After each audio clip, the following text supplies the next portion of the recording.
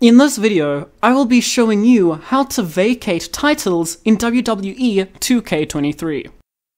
We'll start by looking at how to do this outside of Universe mode. First, go to Options and then select Roster.